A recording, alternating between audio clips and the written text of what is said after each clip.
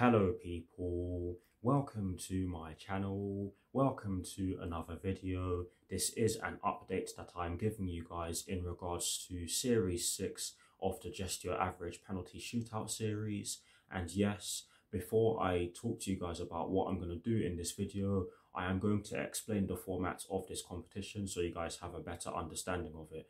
Yes, the first 5 series of this competition and obviously the ones that I've uploaded onto my YouTube channel so far were parts of a group stage. And yes, I did share the final table in the very last episode of the group stage. So if you want a recap of that, or if you want to see the table again, you can go back to that video. I will be sharing it again. But yes, the first 5 series of this competition were part of a group stage. Series 6 will be 2 semi-finals, and Series 7 will be a third place match as well as the final. So I just thought I'd give you guys that explanation so you guys have a better understanding of the format of the competition. But in terms of what I'm going to do for you guys in terms of this video, I am going to give you guys the rules for the semi-final stage. I will give you guys a recap of the final group stage table, and then I'll give you guys the fixtures for the 2 semi-finals. So without further ado, let's get straight into it.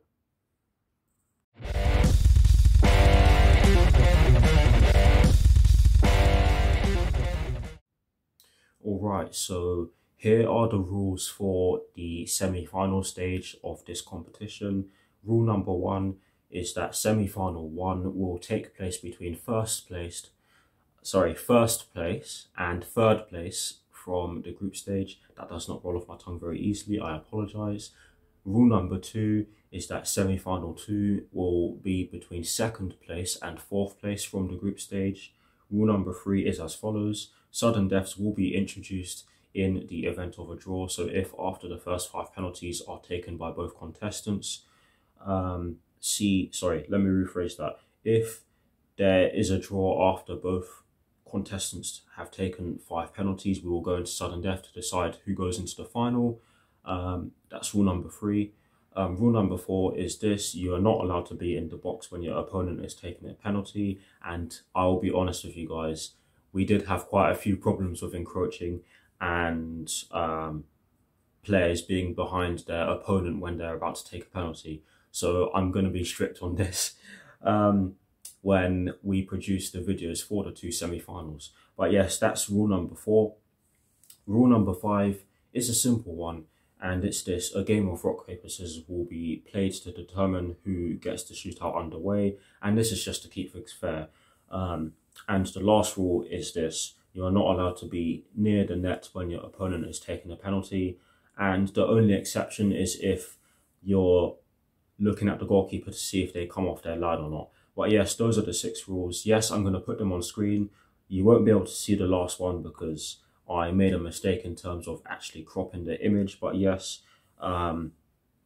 those are the 6 rules, and I am going to move on to the recap of the group stage table so you guys can get an idea of who's playing in the semi-final stages and who's been eliminated. But yes, let's move on. Yes, this is the recap of the final group stage table, and it is simple. I've used different colours to show different things, and yes, I used green to show that 4 players have qualified, and I used red to show that 2 players have been eliminated. It's really that simple. I'm going to read out the names anyway.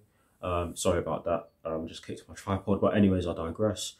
In first place was David, I finished second, McKaylee finished third, and Mitchell finished 4th, as you guys can see on your screens. And sadly, the 2 that were eliminated were Kevin and Gino.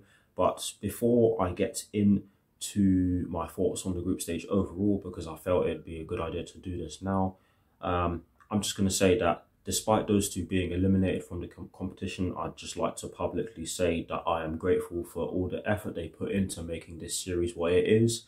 And depending on what happens next or after this tournament is done, it would be good to see them back participating very soon. But yes, I just thought I'd get that one in there because obviously this competition would be nothing without the rest of the participants. But yes, it really is that simple.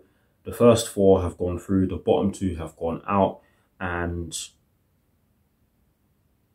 before I move on, I just wanted to say that this has been a really good group stage. It was full of some absolutely fantastic moments. It has been over 2 years in the making as well, and finally it has ended. Finally we can move on to the semi-final stage, and I hope you are all looking forward to it, because me and my friends really are looking forward to taking part in it and producing videos for it. So do stay tuned for it. We will be producing videos for it very soon. But anyways, that is the recap of the final group stage table, and we shall move on to the actual fixtures for the semi-finals themselves. Let's do it. So now that you have seen the rules for the semi-final stage, as well as the final group stage table for a second time, you can probably guess what the semi-final fixtures are going to be, but I will be putting them on my screen for you all to see. And yes, they are as follows. Semi-final 1 will be contested between David and Michaeli, and semi-final 2 will be contested between myself and Mitchell. And it's going to be interesting. I'm not going to say too much because I am very nervous at the time of this recording, but those are the semi-final fixtures, and I hope you all enjoyed this video. I thank you all very much for helping me get this far with this competition, and we cannot wait to keep it going. But yes, that is it for this video. I hope you all enjoyed it.